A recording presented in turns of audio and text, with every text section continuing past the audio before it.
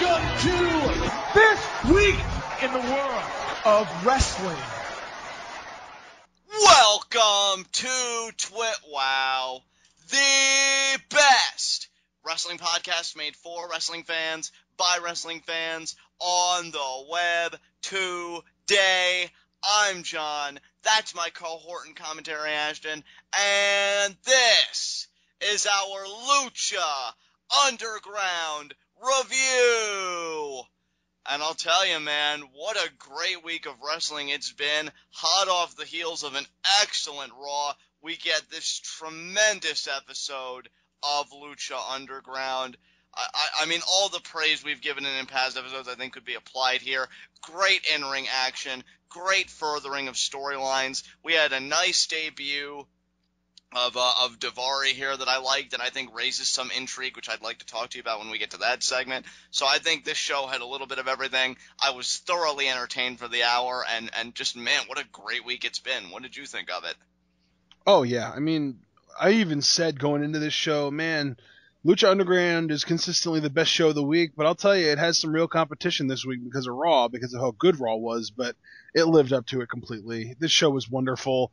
This show had everything that I love about Lucha Underground, from the corny yet still amazing and awesome cinematic vignette style backstage segments, and the debut was handled so well, and there was a nice brawl, and the matches were amazing as always, and we even got a heel turn that we kind of expected, but at the same time we didn't know if it would be this early, and just amazing all around as usual.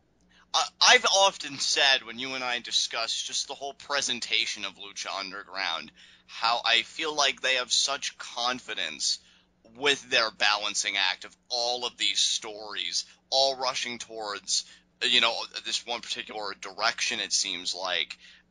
And tonight, I think, just shows why they are that confident. Just so well done how everything was structured.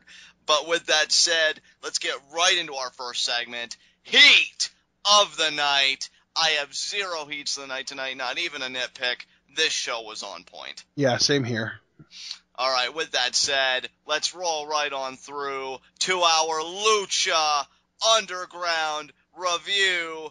And I know we get a recap of, events in the preceding weeks. And then I believe we open up with our first cinematic kind of scene, if I'm not mistaken, Ashton, Dario Cueto in his office. Or am I wrong? Yeah, this was actually available to watch on Lucha Underground's YouTube channel prior to the show tonight.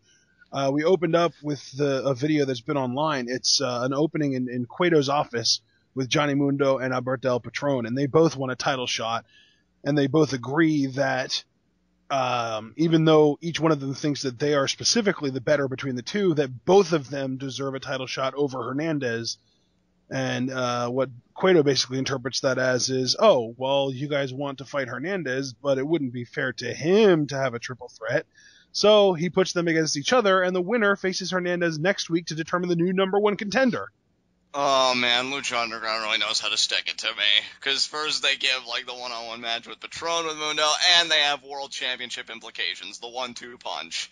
So this is a really well-done segment. I thoroughly enjoyed it. I'm actually glad they addressed it in this way, because, I've even been saying, of course, as a Mundo mark, but even more sincerely, what about Mundo's championship match? He beat Cuerno in a steel cage. And yep. Patron, well, I mean, his name value, you knew he was going to be in the title picture eventually, especially after he got through with this stuff with Texano. So I feel like they handled the beefs of both of these legitimate contenders very well. It keeps the heat on Cueto, kind of being that puppet master and creating violence for violence's sake. And, yeah, I just really liked how this was handled. Yeah, absolutely. Yeah, I mean, it's just, it really does kind of play into the fact that Dario Cueto is the best written heel authority figure in wrestling since the original Mr. McMahon character. Oh, completely agree. And I think you phrased that just so perfectly, because I am just so engaged in everything that Cueto does. I have been saying, almost to really close every to it, wow, Cueto's got payback coming, but I just love, his swagger, his confidence, and how he leads this thing. And he knows he's in control. And even when he feels like he loses it, like he felt like he may have lost it here in this segment with Mundo and Patron, because those are two guys you don't want to tick off. But even so, like, he's never really at a disadvantage, even when you think he might be, because then look what he turned it into. Just such a great character. Yeah, absolutely. All right, well, I mean, if you want to move on, we can. Absolutely, man. What's our next segment? Well, the next segment is actually the first match. Our first match of the night, Son of Havoc and Angelico versus Cortez, Castro, and Mr. Cisco. You know what's funny is that I think what I really appreciated about this match, really reflecting upon it now after all this time, is I like how they didn't make it overly obvious that this team, the team of Angelico, Son of Havoc, and Ivalice, still have kinks to work out. Like they made it noticeable with the way Angelico and Son of Havoc would tag each other and this and that, but they actually gelled pretty well in this match. So it's not like they're trying to make overly obvious, oh look, see these guys struggling, see these guys in conflict. They know we're intelligent enough that we can take those cues, at face value and say, yeah, this team's gotten better for sure, but they still have a long way to go. And I think that made for a very interesting opening, because I didn't know if they were going to implode, if maybe Ivalice was going to distract either of the guys at a pivotal point, because they were gelling together so well, and I wanted to see what would really curtail that momentum. So good stuff. Yeah, I mean, I love the little subtle kind of pot shots that Angelico and Son of Havoc were taking at each other. I think, although, I mean, that was cool. I think my favorite part of this match was Ivalice screaming at both of them from the outside. Yeah, I love it, man. Like, even though she's the wounded one in the group because she's dealing with that injury, she still, acts like she runs the place, as she should. That's her whole thing, the baddest bitch in the building, and she doesn't kowtow to anybody. And really, it seemed like they were giving the crew a hard time, but what I liked about that, though, is that when the crew got in a rhythm, all it took was 1 second, because when Son of Havoc takes the tag from Angelico towards the end, and Angelico in this match was on fire with those knee strikes. He just, it gets better and better each time he's in the ring, and, showing what he can do and getting the crowd behind him, because they seem really into his stuff. But Son of Havoc, I think, was the most over person in this match. The Temple has grown to just really love Havoc. I think he is a fan favorite by far. Oh, for sure. It's amazing how far he's come, and I love it. But he steals the tag from Angelico. Angelico, I love his other, because he just tumbles out of the ring. He's like, I'm done. And he's out. Well, no, that's the thing, dude. That's actually a storyline point. He didn't just kind of randomly tumble out of the ring. Son of Havoc opened the ropes so that he would. See, I didn't quite. Yeah, that was Son of Havoc playing like a gag on Angelico, like, oh, you're getting ready to go up against the ropes, have a nice trip, see you next fall, and he falls out, and it ended up screwing the team over, because Angelico then, because he fell so far, he didn't recover quickly enough to come back to help Son of Havoc, who was getting double teamed at the time. Yeah, he gets hit with the flapjack lung blower of the crew. I love that double team move, by the way. I think it's one of my favorites. Yeah, it's almost like a 3D, except the Lucha version. Yeah, I think with all the tag teams that we've been getting, and just like everywhere, WWE, all these places, I think that might be one of my favorite double team moves going. Just very effective. So nicely done. And they pinned Son of Havoc. So that was a good catch by you, Andrew, because I honestly thought it was just exhaustion from Angelico, because he was kind of playing that role of, I got to get the tag, or I got to fight these guys. So good catch. And I think that just goes to show they didn't make it overly obvious with them screaming at each other or devolving into a brawl or whatever. It was just the little nuanced things, and you see it cost them the matchup. So I think for the story they were telling, I really enjoyed this opener. Yeah, absolutely. Yeah, it was a lot of fun. I think that little subtlety that you didn't even notice, I think that was probably my favorite part of the match, honestly. Yeah, definitely. Well, I mean, like I said earlier, that and Ivalice shouting orders at these guys from the sides. Yeah, man. That was great. Yeah, she's awesome. All right. Well, up next, we had another backstage segment from Dario Cueto's office. Daivari, though, this time, shows up, and then Cueto basically does all the talking here. He says that it takes some real cojones to show up after Texano called you out. And he does mention that he's surprised that Daivari is here because he knows that he's quite successful and he doesn't need the money. And Daivari just basically says, you like to watch violence, I like to inflict it. And Cueto's just like, all right, well, let's see how much violence you can inflict upon Texano, who you're facing tonight. You know, it's funny because I feel like the more time goes on, the more I've really developed an appreciation for the more succinct style of promo cutting. Like, the only person I think I think the only person I can really appreciate anymore cutting like a long-winded promo would be like a Bray Wyatt character, because I'm just so fascinated by him and enthralled by, you know, what he is. But for most guys, I feel like this works, because that one line, that one soundbite from Daivari, you know, you like to watch violence, I like to inflict it. Bam, right there. That's great. Perfect. Done. And I think it says so much. And then, yeah, I like that he's just immediately throwing him, you know, that being Cueto, throwing Daivari into the lion's den against Texano straight away.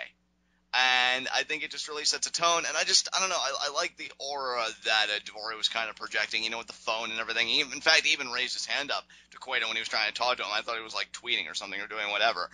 And you could tell, like, he's definitely very arrogant, got a chip on his shoulder. And he's coming here to make an impact, so we'll see what he does.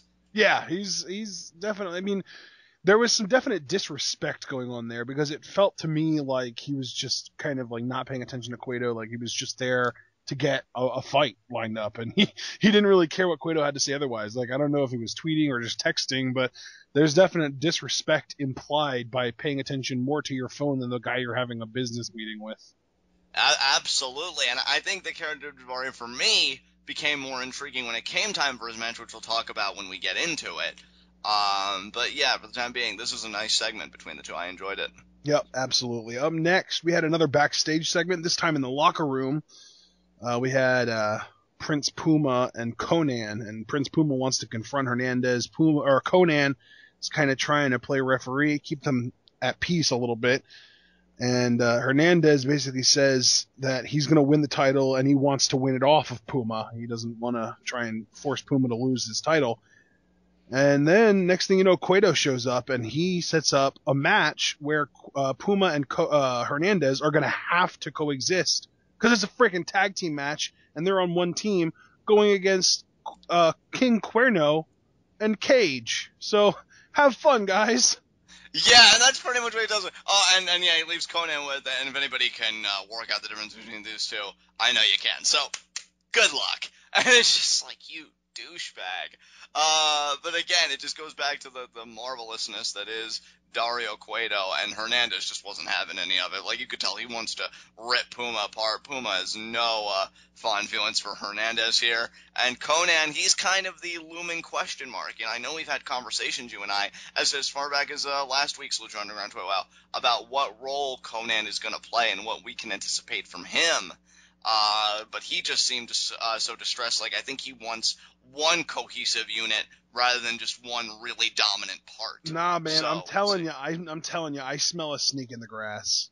I do too, man. We'll just have to see if he strikes, though. That's the question. But for now, yeah, this was straight and to the point. I enjoyed it. Yep. I kind of want Johnny Mundo to, like, overhear Hernandez and Konnan plotting together without Puma being around, and him be the voice of reason to get Puma to realize what's going on.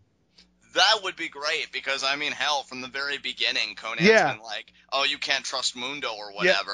Yeah, that's the thing, because it's like, how much is Prince Puma going to trust this guy when he's getting it pumped into his head constantly that he shouldn't?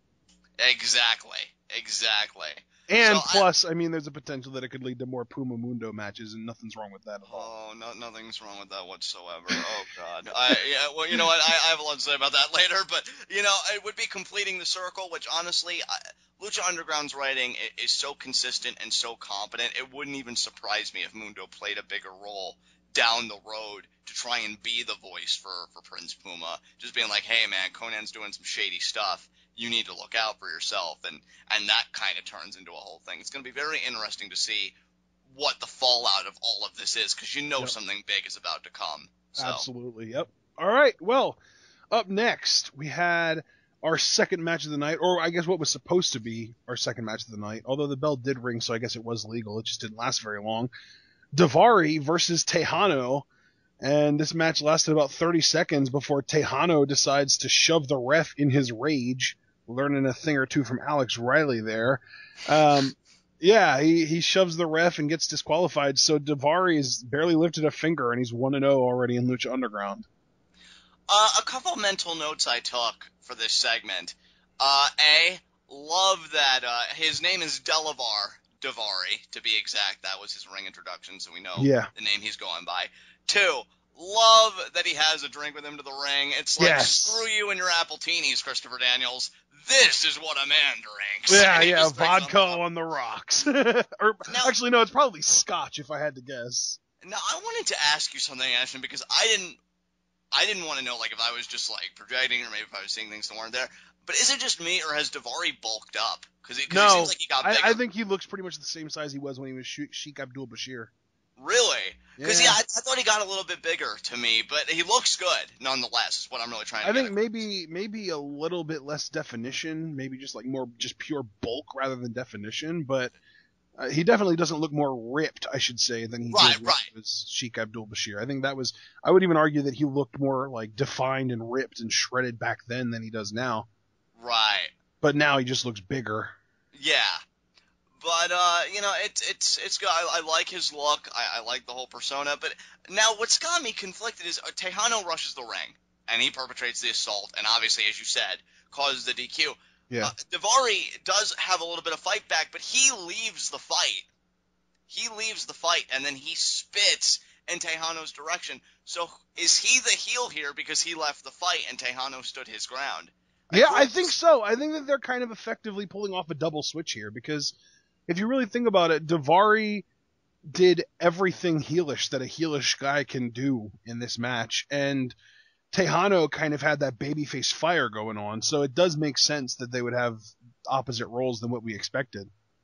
It's a relief to, like, have Daivari so quickly defined, and I am used to him in that heel role. This is going to be and what I like about this, too, and this should be said, because you and I, we followed Daivari. You even made the Sheik Abdul-Bashir reference in TNA when he was X Division champion and all that stuff. It's refreshing to see that this gimmick isn't going to be like an anti-American kind of gimmick. This is different for Daivari, and I'm excited to explore it. So this is fully realized Daivari. He is an American. He has accepted American lifestyle, and he has excelled at it because he's a freaking rich guy. Yeah, reveling that well. He's basically an off-brand version of what Alberto Del Rio was in WWE. I know, right? Don't be surprised if Patron ever turns heel. You see those two in a tag team or something and be like, yeah, we're the richest people in America, and we're not even Americans, so suck on that. I'm rich enough in America that I could literally buy a city in Mexico. Yeah. But like, that's the great thing, too, is that, like, even if you get, like, a Mexican native to be a heel and to be that kind of heel, which, I mean, it's safe to say Daivari isn't, but even if they would, they could use that sort of not even anti, just like that racist view that Americans typically have that Mexico is somehow lesser. Right. Like even like the One Joke in Family Guy where Peter's like, if you have sex, it turns straights into gays and gays into Mexicans. Everyone goes a step down. Like that kind of thing would be such a great heel tactic for Lucha Underground because it's such a great, respectful place.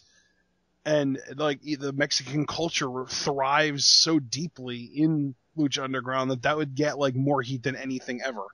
Oh, completely agree with you, and I would not be surprised if they tapped into that avenue at all. But now we've got these kind of defined roles, and really, for me, as the more casual viewer of, Mexican promotions in Lucha Libre, it's great for Texano because I can't say that I've been accustomed to him being a heel. You know what I mean? Like, I've only seen, like, those few matches interactions. So him making the transition to babyface, I can get behind, and I think you can see that the people probably get behind it, too, for the reasons you stated, if they tap into that avenue, because then Texano would be representing them in the temple, and I think the Lucha Underground faithful, so to speak, could very quickly get behind that. So I'm excited when they actually have an official match. Hell, give them a Boyle Heights street fight or something and let them go at it, and I think they could produce some quality television. Absolutely, yeah, absolutely. All right, so up next, our third match of the night, and I was gonna say my favorite, but that main event though, just so good. King Cuerno and Cage versus Prince Puma and Hernandez, as announced earlier. This match was so good. You know what? I feel like, because here's the thing, I love the main event. don't worry, we're gonna talk all about it. But I feel like this match was so much better from like the story perspective because you know, again, all that tension between Hernandez, or as Mundo calls him, Fernandez. I loved that so much too. He's pulling a Jericho. I know. I was like, way to pull a Chris Jericho. But Fan Dumbo. Fan Dingbat. Yeah, like that. Like I love that shtick. Yeah. Oh man. And the deliver that we both know that we're better than Fernandez. Dead.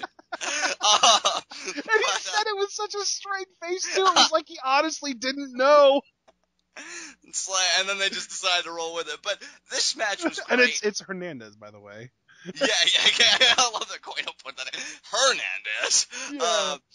But, you know, I love the tension between these two. Konnan trying to, like, police it, be like, hey, work together, have teamwork. And obviously, of course, there's brilliant offense throughout. You know, Puma with his, I think he did, like, a double kick at one point to both Cuerno and yes. Cage.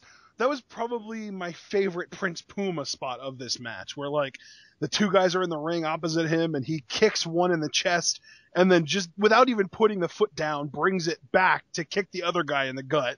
And like just he's so good. It's not even fair. Like Lucha Underground is so smart for picking him to be their guy because like honestly at this point I think WWE looks so stupid for not having signed him before Lucha Underground even got a chance. You know what? I found the mentality, because you and I would talk about that. That they're like, oh, we have too many small guys in our locker room, if that's true. That, just the stupidity, I can't even begin. But the real star here that I want to take Well, wait a minute. If they have too many small guys, then why is Cage not already on the roster, for God's sakes? And I agree. Cage, don't even get me started on that. But because if the idea is, oh, we have too many small guys, well then, is it possible to have too many big guys? Because unless it is, he definitely should be on your freaking roster. They're just idiots, and Lucha Underground are geniuses, and we'll just leave it at that. I mean, a guy like Cage able to do a 619 and you have no interest in that? Yeah, get out of here. But the real guy I wanted to praise here is freaking Hernandez. I know, because he's so good. And I'm going to give the ball to you in a second, because you were really gushing over him. I feel like you deserve the reins on this one, but I just have to say, because you and I have talked about it, he's 40, right? Like 40, 41? 40-something. 43, maybe. To be that age and still be so good in terms of your mannerisms and your character and to make your moments matter. Because Hernandez, beg pardon, 42? Yeah. 42. So to be 42, to be in the business enough to know it's not how many moments you can do in a match, or spots if you'd prefer, it's making your spots matter. And holy shit, did Hernandez make his spots matter. He was the star absolutely in this match to me, and I feel like it won't take any time at all for him to be like the top heel here, because he's just so good. But if you don't take my word for it, I mean, again, Astro was gushing over it, so I'm going to leave it to my cohort and commentary here. What did you love from Hernandez? Let's talk about him a little bit. Oh my God. It's funny because I've said so many times, oh, that guy's my favorite guy in Lucha Underground, that guy's my favorite guy. I feel like I can't decide, but I really do think Hernandez is my favorite heel in this company. He is so freaking good. I love the cocky, arrogant little struts that he does and the facial expressions, and when he does a devastating move, how he just kind of like brushes it off like, just another day at the office for me. I'm such a great freak anyway. Like, he's just so good. He's so natural, and he's so much better now than he was in TNA. Well, dude, again, the problem with TNA when he was in there, I'm not even saying that, like, that's his fault, but it's like, again, okay, how many explosive spots can I do? How exciting kind of matches can I have? And this match was great, and this match still delivered on that front, but Hernandez's job is to be that heel, is to be that type of character. My two favorite moments actually came in succession with each other, just to show how good Hernandez is, because King Cuerno is about to do his slingshot suicide dive, like that arrow. Yeah. Oh, yeah. And Hernandez is like, oh, that looks like it'd be pretty devastating. Well, I'm out of here. And he just pulls Puma into the move, and he saunters off. Yeah, he literally threw Puma into the line of fire. Yeah, thanks for eating the spot, kid. Yeah. And then when he's down, and I love this too because I'm sorry, like Ashton knows me pretty intimately. People who know me pretty intimately know I gravitate towards douchebags. I don't know what it is. He really does. He really does. I mean, Seth Rollins is his favorite guy on the roster right now, guys. Put that into perspective. I found it hilarious, and I don't even have anything against Puma. You're probably all thinking, oh, well, he beat Mundo for the Lucha Underground Championship. He has a vendetta. No, I like Puma, but I laughed my ass off when Hernandez is just looking at Puma, and Puma's like, what are you doing? And he just kicks him in the face. And then he picks him up, and he border tosses him on the apron. Oh, man. Just brutal, too, because, like, it's like the whole time Puma was just refusing Hernandez's help, and this might not have even been sort of a planned assault. Like, he might not have even been planning on turning on Puma, but he just got so sick of his shit that he just, like, screw you, kid. If you don't want my help, then I'm gonna help the other team. and then I'm laughing about it, just thinking about it, because then when Konnan is kind of, lecturing him, giving him a tongue line, he'd be like, hey, what are you doing? What are you doing? Hernandez just throws his arms up, and he's like, what's up? What's up, old man? You want some of this? And he just walks off. He's like, screw you guys. And then Cuerno gets Puma back in the ring, and that's when Cage is able to hit Weapon X. And then Cage pins the Lucha Underground champion. And that's another thing I love about Lucha Underground too, right? Because you have Hernandez, who won his triple threat match last week. You had the whole main event with Mundo and Patron, which we'll get to. Oh, man, are we going to get to it? But then you have tonight, Cage pinning Puma. It's like Lucha Underground knows how to keep multiple people strong at one time, so at any point, if you want to throw them in that title picture, it makes sense. Yep. Like now, if Cage was to get a future title shot, I wouldn't have any qualms about it, even though they really just did get done their beef a little bit ago, their program. Cage could be right back in it now because he pinned the champion. I love that Lucha Underground is like, keep only one person strong at a time. Screw that. Try like 5 or 6. It's like, it's crazy how many people could be put in the title picture tomorrow, and I could believe that. And that is the sign of a strong promotion. And I think that's something that does apply to NXT as well, just not so much the main roster for WWE. Yeah, definitely, dude. Absolutely. Because, like, with Lucha Underground, we've got Cage, we've got Cuerno, we've got Mundo and El Patron, and you could even say, like, Phoenix. Yeah, like, there are options. And then you look at NXT, and they have Balor, and they have, I guess, can we count Zayn? I think so, probably. And then you have Neville.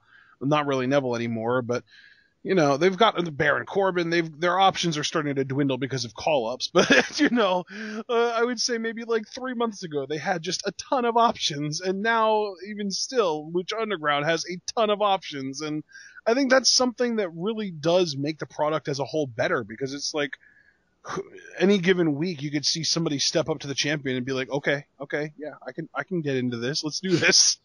Yeah, exactly. Like, Phoenix is another one that I was thinking of. Like, he's kind of fallen off the radar a little bit, but if he was to be brought back next week, it'd be like, oh, you have an opportunity to be a contender. Hell yeah, let's do it. So that's what's just so great about Lucha Underground, and I love it. And this tag match, and Hernandez, just absolutely fantastic. Yeah, absolutely. All right. Up next, we had probably my favorite part of the night, Angela Fong cinematic. Yeah. She has a bag. She zips it up. She seems like she's gonna leave, but she gets stopped. El Dragón Azteca. El Dragón Azteca. That's right.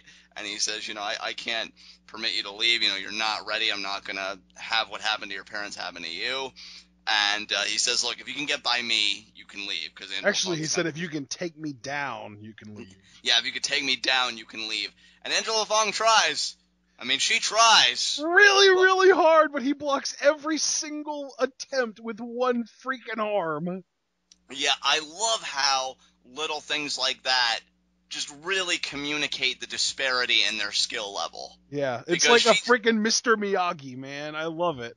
Exactly, because, like, they don't even want to kind of imply that Angela Fong, yet, is on equal footing with Azteca. And they do a great job because what she Well, yeah, because does, like here's my thing: like if Azteca is this big badass, why doesn't he just go take out Matanza himself? and see, I'm trying to wonder that too. Matanza, well, not Matanza, Azteca, even though Matanza is a big question mark, a very big, quite literal question mark. Azteca, he's probably the most intriguing player in the game, and yeah, it's weird for me to say that, knowing that Matanza's a thing, because Matanza, to me, his motivation's very straightforward. I'm guessing that he's just a beast that loves destruction. That's why he needs to be locked up. Well, no, but that's the thing, John. This is Lucha Underground. You can't make presumptions like that. You can't. But that's the presumption I make for the moment. But Azteca, the problem is I don't even know the jumping off point. What is his motivation? Yeah. Exactly. Like, he's such an enigma. But I love it, though. Yeah. Because here's the question I pose to you.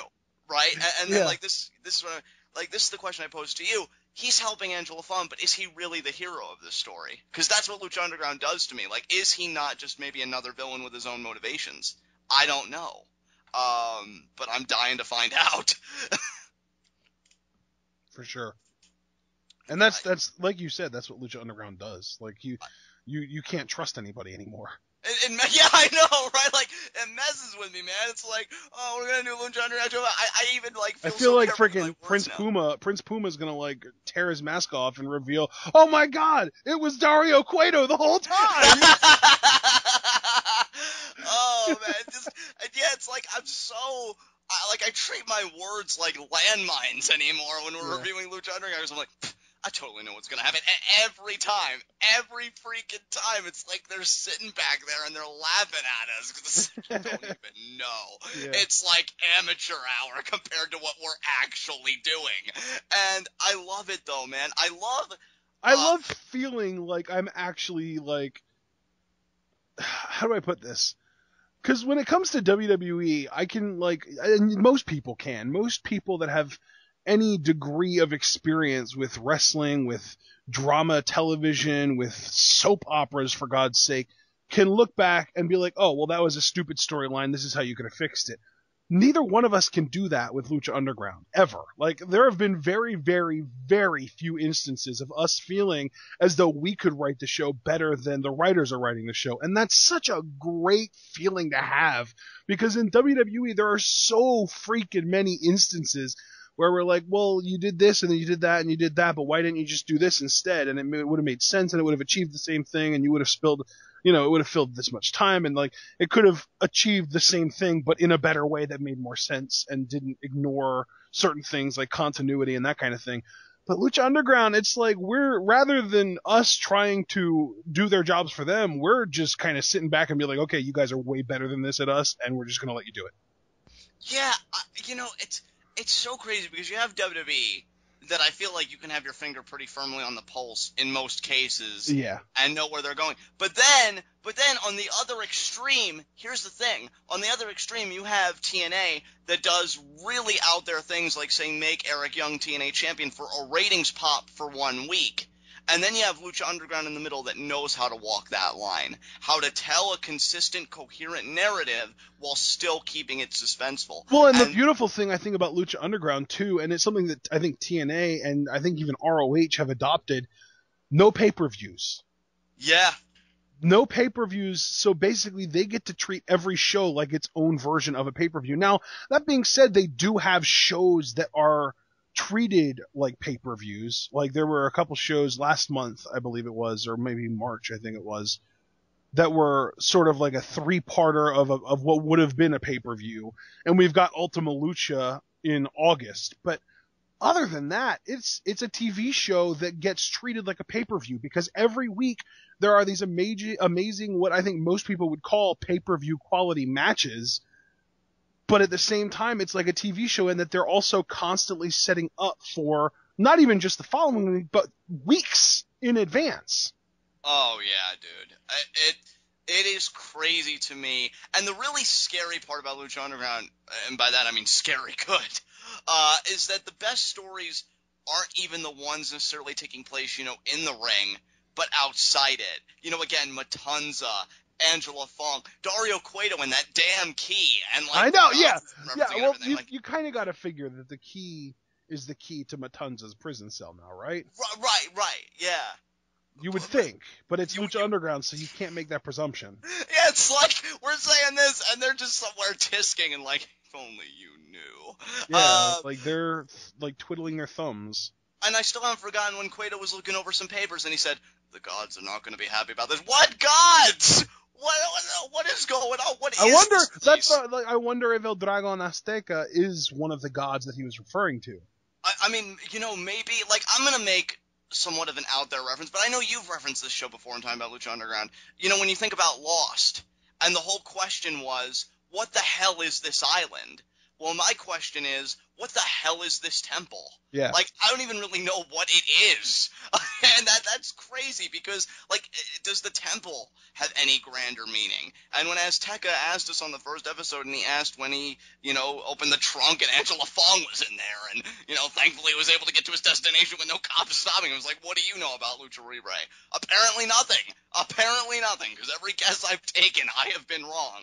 So I love it, man. The storytelling they do, even with things, again, bringing it full circle, with just the basic heel kind of story, like, I want your title, I'm going to take it, and Konnan in the middle, with Hernandez and Puma, they just do it in such a way that it feels fresh, it's exciting, and I can get behind it. Just love it, man, so much. Yeah, absolutely. Oh, man. Okay, now let's move on. Let's move on to our main event match of the evening. Oh, man. Alberto El Patron versus Johnny Mundo. The winner faces Hernandez next week to determine the number one contender for the Lucha Underground Championship. So let's be clear. This isn't even a number one contender match. This is a contender for the number one contender match. Yeah. And wow. Yeah. What a great matchup between these two guys. I gotta tell you, man, ever since Patron has come to Lucha Underground, I feel like I can reinvest in him and get into his matches. And this was just such a great outing.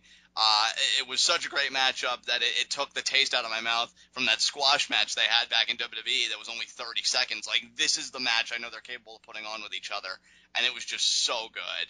I loved Patron early on because he had Mundo so well scouted. He was going to do, I think, like a corkscrew over the rope, presumably, but Patron opens up the apron, and he does that apron trap maneuver that heel Finlay used to do, and he kicks him in the chest. That was a great spot.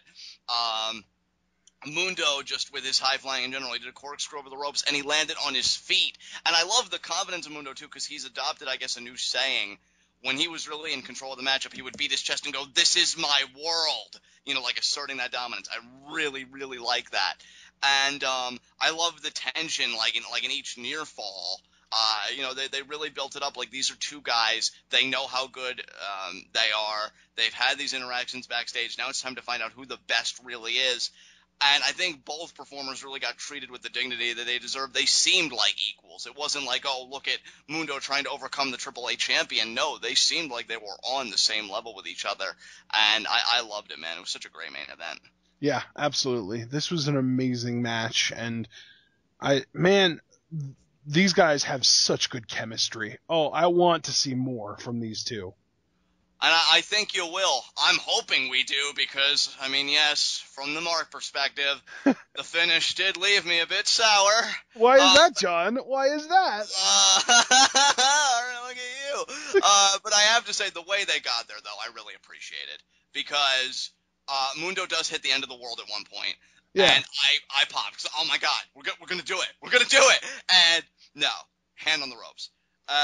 Which was great because it shows like he has the ring awareness, and it shows like if he was just a little bit further away, and would have been enough to beat him. Well, yeah, and I was going to say not only that, but it also shows that Johnny Mundo might lack a little bit of ring awareness because he didn't even hook the outside leg. He did not. No, I think he had that sense of urgency to beat Patron, and he wasn't even really taking in his environment. But then Patron gets probably one of the best arm breakers in terms of like how he applies it because it's just so sudden. He catches him, and I love that because it kind of like had that ankle lock kind of vibe. Like at any time, I could have you like that, and I love that. So he had him, and I'm like, oh, please don't tap. Please don't give him the submission victory. Like, these guys have been on such equal footing. And Mundo actually reverses his body a little bit, and I guess with that quote-unquote parkour training, he's able to get his feet on the ropes with the contortions of his body and everything. And Patron can't believe it. Like, he exploded. Then my heart caught in my throat because he's getting frustrated with the referee. He hangs Mundo up in the Tree of Woe. He goes to dive, but he hits the ring post or something, and he's going to hit a second end of the world, and that's the finish. But no, Mundo's selling the arm. He does a double stomp to Patron's back. That gets a near fall, so I'm like, oh, man, how is this going to end? And then Patron gets the kneeling kick. Whoa, you completely skipped the entire sequence that led up to that, though. It was so good. Oh, like the sunset flip teases and everything, like the back. Yeah, and he went for the kick on the kneel, and he dodged it, and then Johnny Mundo went for the flying chuck and rolled through it, and then he ended up eating the kick, and just so good.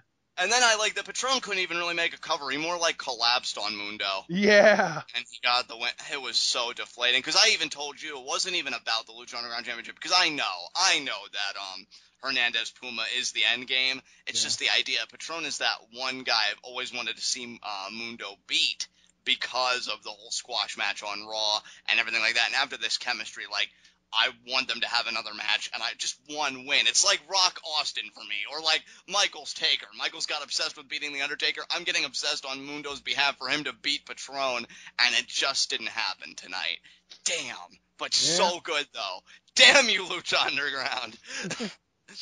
They know I'm not going anywhere, so they can torment me this way, and I won't even do anything about it. It was such a good main event. Yeah, absolutely. It was awesome. So now Patron, I mean, we gotta, I guess, talk about the extracurricular circumstances here, because now Patron next week faces Hernandez.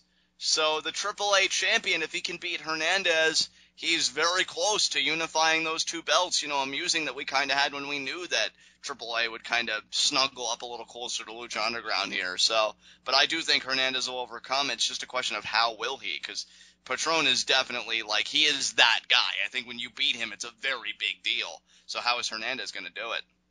Yeah. That's the question. Yep, absolutely. All right, well, that's not all we have, John. No, it's not. You said extracurricular. We've got extracurricular activity going on after this match. Oh, yeah, we do, because that closing segment, I mean, and tell the people, man. It's not just any extracurricular activity.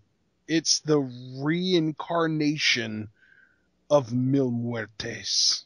Oh, my God. I know, dude! Oh, my God, this was so good and so creepy, and he's wearing contacts now, so he looks undead, or even more undead than he did before, so it's like a newer, more powerful zombie version of frickin' Mil Muertes, as if he needed to be stronger in the first place.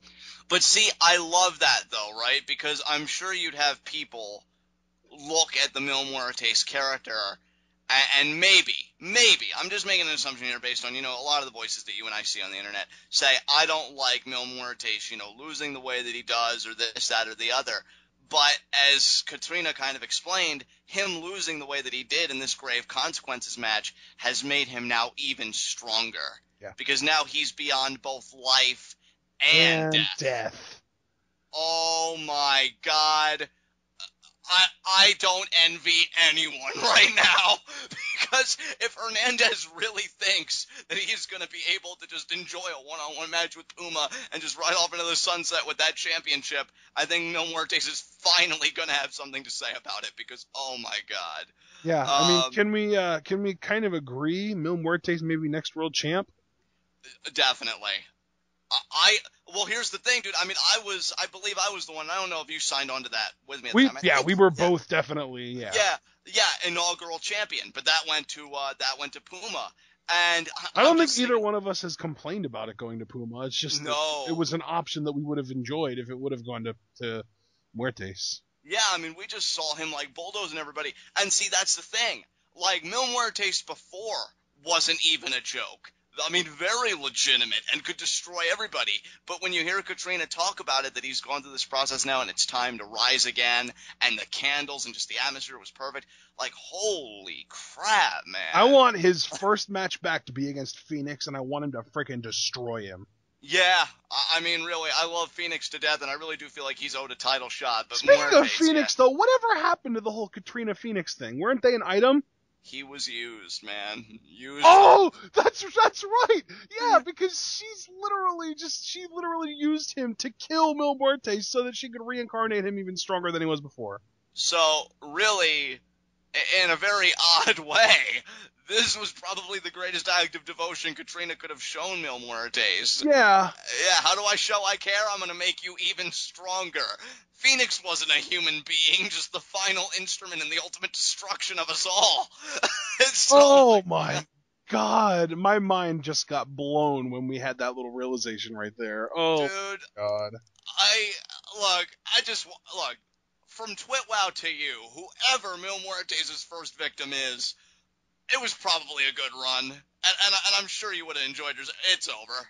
Because he's going to kill anybody. I'm telling you, I can't wait for this. I think I even said after Grave Consequences, it terrifies me what's going to rise from that casket. And, yeah, feelings validated. Oh, man. Jesus. Or should I say Mil Muertes? Yeah, you better say Mil Muertes. Holy crap. Like, if I don't, he's going to grab me by the throat and be like, say my name. And they still got that stone, and oh, man. Oh, man. You know, it's great to, I gotta say, too, as like a guy that's watched WWE for so many years, it's so great to get excited again about a character like this, seeing as how, you know, The Undertaker is what he is now, so old and only competing like once a year. I will say this, though. I will say this. Yeah. I hope that Katrina cuts a promo explaining the whole thing with Phoenix. Yeah. Explaining that she did what she did because she needed somebody to put Mil Muertes away in that casket for good. Because she needed that to make him even stronger.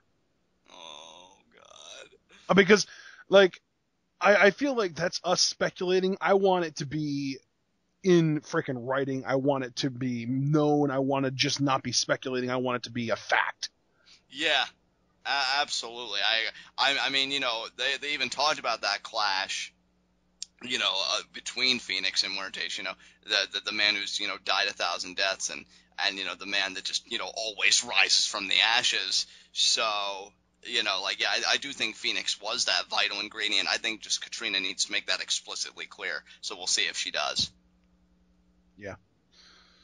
All right, man. I guess moving on to our next segment, high spots and low shots.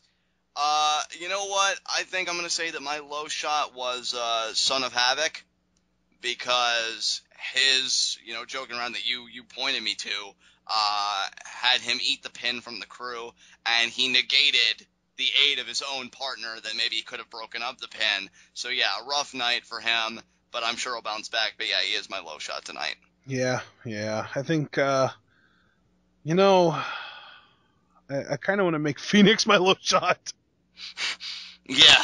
Because his worst nightmare just came to fruition. I think he was walking back somewhere, and he just felt like a pang in his heart. It's like, I sense a disturbance. And in he's the just force, like, yeah. So who is your low shot, though, man? Man, who was yours again? My low shot was Son of Havoc. Okay, well, if that's the case, then I'm going to make my low shot Johnny Mundo, because he tasted it and just couldn't get a hold of it. I know. Can I just say, though, I'm glad you had to plunder the knife, so I didn't have to. So I know, yeah. I saved you that. Thank you. I'll tell you what, I am in such a good mood. I am going to invoke an honorary high spot, and I am going to give it to Mil Muertes. Yeah. Because not for anything done in the present, but for the assured destruction that awaits us all in the future. Yeah. And as far as my actual high spot, Hernandez. Oh, you took it from me. I know you probably wanted it bad, but I'm sorry, man. Like, such a great night for him tonight. Such a great character. Loved what he did in this tag match. And I would not complain at all if he was the guy to take the championship off Prince Puma. He has done exceptional work. I think I've done this before, but I'm going to do it again. My high spot is Dario Cueto. Wow, okay. Yeah. Because here's my thing. The crew beat Son of Havoc and Angelico. That's win number 1 for Cueto because they're like his dogs in this race. Puma and Hernandez are breaking apart, and Cueto hates Puma, and he doesn't have a problem with Hernandez, so that's working out for him. Daivari and Texano got into a violent fight. He loves violence. Cuerno and Cage beat Puma and Hernandez, so that's another win. And he hates Johnny Mundo almost as much as he hates Puma. So, like, literally, Cueto's batting 1,000 tonight. Oh, and, by the way, Mil freaking Muertes is back, and he's probably going to go on a destruction, what do you even call that? Carnage. Yeah, I don't even know what to call it, but he's going to kill every babyface in the locker room and give Cueto a hard-on for it. Yeah, I mean, look, if Cueto loves violence, Muertes is going to deliver to him a slaughter. Oh, yeah. Oh my god. Don't say slaughter, that's matanza. Well, I'm starting to think literally, matanza is Spanish for slaughter. Well, regardless, man, he may not have to take a number and get in the back of the line, because Muertes might have something to say about that. But what if he is matanza? Oh, I don't even know anymore. I don't even know anymore. Like, you pose that question, what if he is Matanza? Da, da, da! Like, I don't freaking know. Well, no, I mean, maybe this version of Mil Muertes is matanza. I don't know, maybe Cueto and Mundo are long-lost brothers, and he envies Mundo because he's getting the family inheritance or something. I don't freaking know anymore. Like, no, it makes so much sense. It's just such a mind screw-up. Like, I don't even know how to think. What if Matanza and El Dragon Azteca are secretly brothers? I know, right? Or what if El Dragon Azteca, like, what if he groomed Matanza or something, and now this is just him repaying for his sins, trying to help Angela Fong get closure? Oh, yes, he was his master. Yeah. Oh, this is so good. I don't even know what to do with myself. I never know what to do with myself when we do these reviews. So. It is literally the Lost of the wrestling world. It is. What the hell is that temple? And who the hell is Marty the Moth Rodriguez? Like, I can't wait to see him again. I don't even know. And it's not Rodriguez, it's Martinez. Well, he's crazy. So that's... He's not crazy. He's just, a little... overly enthusiastic? Eccentric. Eccentric. Well, look, do you have anything else you want to say about this batshit wonderful program? Oh, that you just described it perfectly. I'm not going to open my mouth. All right. Well, guys, with that said, this has been Lucha Underground. This has been TWitWoW. The best wrestling podcast made for wrestling fans, by wrestling fans, on the web today. I'm John. That's my cohort and commentary, Ashton. Guys, be sure to comment and subscribe on YouTube. What did you think of Lucha Underground this week? Are you as lost as we are mentally? What do you think of the reborn Mil Muertes? Are you as terrified as I am? Who do you think is going to really emerge facing Prince Puma? Talk to us about all of your favorite moments from Lucha Underground this week. Be sure to take the conversation over to Tweetoff, an amazing pro wrestling group on Facebook. A lot of Lucha Underground lovers there as well. Get to interact with them, do all that stuff. Or if you just want to keep the conversation to TwitWoW over here, me and my cohort and commentary, Ashton has created a TwitWoW subreddit that you can all check out to do just that. And we will see you again for our NXT review, where Sami Zayn looks to continue to gain his edge over Kevin Owens. Until then, guys, tune in and peace out.